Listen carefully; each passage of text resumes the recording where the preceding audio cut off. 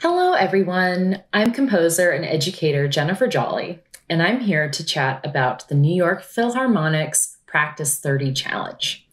The thought of practicing every day for 30 days makes me think about when I was in high school. I was accepted into the piano program at the Orange County High School of the Arts, and there I learned and practiced music by Norman Della Gioia, Samuel Barber, and Alberto Ginastera, which, by the way, the Argentinian dances were extremely fun to play.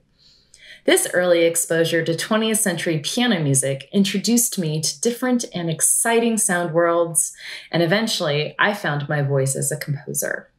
Now, unfortunately, many children across the US will never take a music class after leaving elementary school.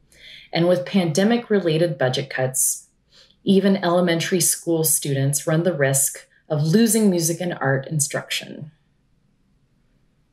This month, join me, composer and educator Jen Jolley, for #Practice30, raising awareness about the threats facing arts education and the performing arts.